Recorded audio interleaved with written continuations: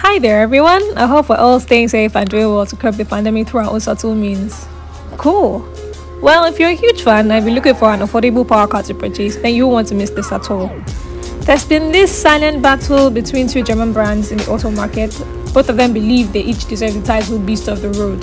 And so I've brought this case to you, my jury, and I ask you to please be my judge. I chose to go a few years back regarding these models so as to allow you to see and feel the progress and improvements in subsequent models.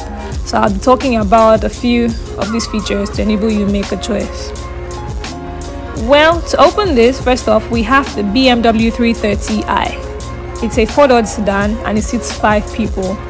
It's one of the F30 LCI range of cars from BMW, and its design is a tad bit boring, you know.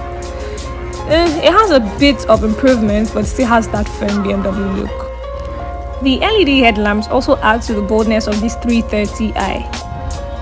Now, the interior appears to be cold, you know, firm, bossy, boring, but expensive, and it has less noise reduction performance than the C300.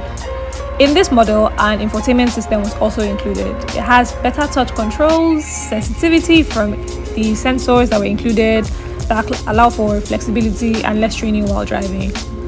It is rather smartly equipped and it hits this very sweet spot for luxury performance, efficiency and all the rest. Now the engine is powered by a 2-liter turbocharged 4-cylinder rated at 252 horsepower and 350 nanometers in torque. It is placed longitudinally. Now each cylinder possesses 4 valves. It features direct fuel injection and it is more economical in use of petrol. It uses a 6-speed manual transmission, can you believe that? And the single suspension systems hold up the 330i rear and front wheels, although it allows for only RWD, aka rear wheel drive. The 330 accelerates from 0 to 100 kilometers per hour in 5.8 seconds, can you believe that? It is really swift while accelerating, but the C300 is a tad bit faster. But the Beamer obviously exerts more engine power. Now the Beamer has a very small rack and pinion steering wheel, which makes driving easy and not as tasking. Now, despite its 2045 kg weight, it's a really heavy car. This car tips neatly through corners with little or no body roll at all. It has perfect balance, and this feature is found lacking in the C300. This car loses composure though when the ride gets bumpy. Nigerian roads, typical. In this case, the C300 has an edge over the 330i. The cost of a brand new model of this power car is slightly on the high side, but the used models cost a lot less expensive and they are available for sale worldwide. Now we move to the Mercedes-Benz. It's also a 4-door sedan and it seats 5 people too.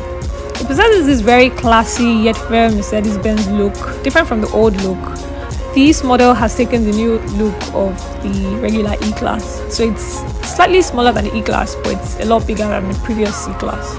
The headlamps too are major key, they're really nice, you know. And then this E-Class now has a very powerful cabin, you know. It speaks nothing but absolute beauty, class, style, beginning with the top knot leather of the car seats, the designs of the dashboard and controls, as well as other parts.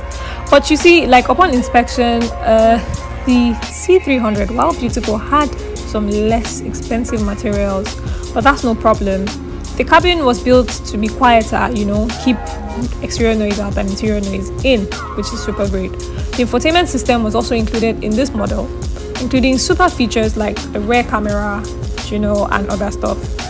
This system though appears to be quite tasking to use, especially when someone is driving, you know. Sensitivity controls and touchpad sensors aren't as strong as that of the BMW 330i, but they're still okay. Mercedes also introduced sensors which enable this car to determine the current state of the driver. So if you're sleeping, your car knows. That's really cool, huh? It's powered by a 2-liter turbocharged 4-cylinder engine rated at 241 horsepower and 273 pound-feet in torque. It is placed longitudinally too, with each of these cylinders containing 4 valves, like the other one. It features direct fuel injection too and has less fuel consumption. It uses a 7-speed automatic transmission gear, unlike the 330i with 6. It has 4-link suspension systems to front and rear, just like the BMW, but this one allows for all-wheel drive. Crazy, huh? This C300 accelerates from 0 to 60 kilometers per hour in 6.4 seconds. Although the acceleration is slower, the C300 moves more swiftly than the 330i. It has a relatively small rack and pinion electric steering wheel, which still feels numb when you're driving, but the C300 is a lot more fun and comfortable to drive. The car exhibits strength and balance despite its 1699 kilogram weight. Crazy. This car, however, doesn't do too well with the handling, especially at bends and on rough roads, where it tends to be jittery, brittle, Well, the tires consist of a 19-inch wheel with 17-inch of alloy, all-season rubber rim. Crazy. The cost of a brand new model of this power car is slightly, lesser than the 330i, and both old and new models are available for sale worldwide. Having told you all of this, I bet you think that this battle is too tough and tight.